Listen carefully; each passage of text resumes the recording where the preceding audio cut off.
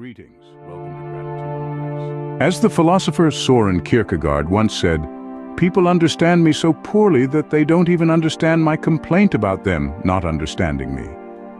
In the world of religious discourse, misunderstandings often lead to conflicts, debates, and even heresies. And one such misunderstanding is the concept of Mary, the Mother of God, within the Protestant faith and its alleged link to the Nestorian heresy. Now, it's important to clarify that the term Mother of God doesn't imply that Mary, a temporal creature created by God, somehow caused the divinity itself to come into existence. That's a common misconception. This isn't about deities being born out of other deities like in ancient mythologies. What this term refers to is the God-man, Jesus Christ, conceived and born from Mary 2,000 years ago. In this specific context, Mary is indeed the Mother of God because she gave birth to Jesus, who was both divine and human. However, the Nestorian heresy, named after Nestorius, challenged this concept. Nestorius suggested that the term Mother of God could lead to the misinterpretation that Mary caused the divinity itself to exist, which is, of course, absurd. So he proposed using the term Mother of Christ instead.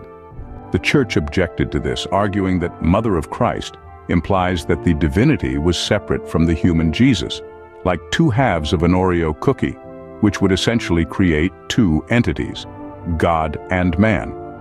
This goes against the fundamental belief of the Incarnation, where divinity and humanity were intrinsically conjoined in Jesus. This belief is crucial because, through our baptism and union with Jesus, we are offered the possibility of divinization or sharing in the divine nature.